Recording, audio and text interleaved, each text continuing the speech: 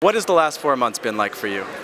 It's been wild, hectic, but quite an unbelievably exciting and fun last few months. Was there ever a time that you questioned what you were doing, or was it full speed ahead the whole time? No, it was full speed ahead.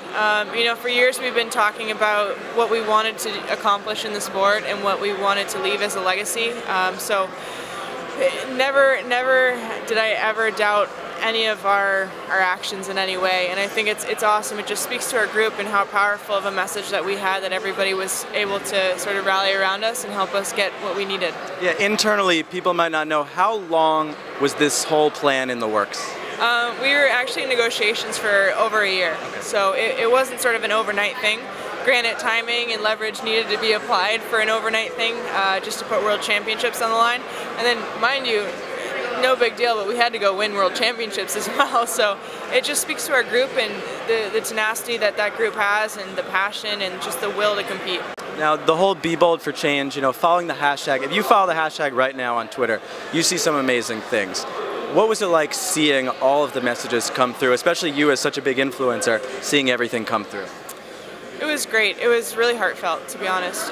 We knew that we were going to get a lot of traction. I don't think I imagined we'd get that much traction. So it was truly something when we had people outside of sport weighing in, and also our male counterparts in the NHL, and different leagues, different sports. It was a dream come true if you're trying to start a movement. Yeah, in terms of the NHL players, who in particular maybe reached out to you, or who were you impressed with the way that they supported you guys?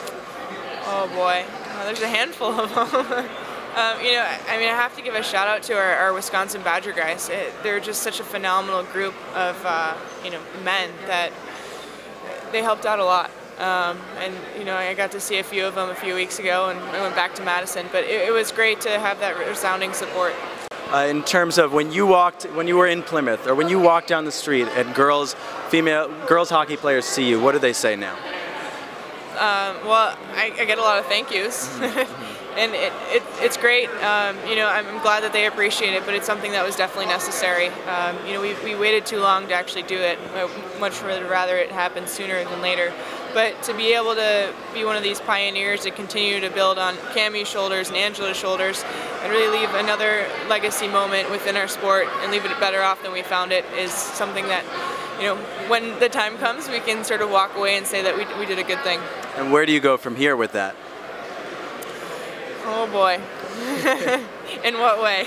In terms of, you're obviously the NWHL is becoming a bigger deal right now. How do you get to a point where you're comfortable with where you leave women's hockey one day? You're going to play for a while still, yeah. But one day when you retire.